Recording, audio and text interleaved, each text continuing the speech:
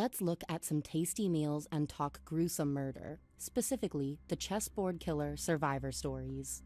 You may have heard of one of Russia's most prolific murderers, Alexander Pichushkin, also known as the chessboard killer.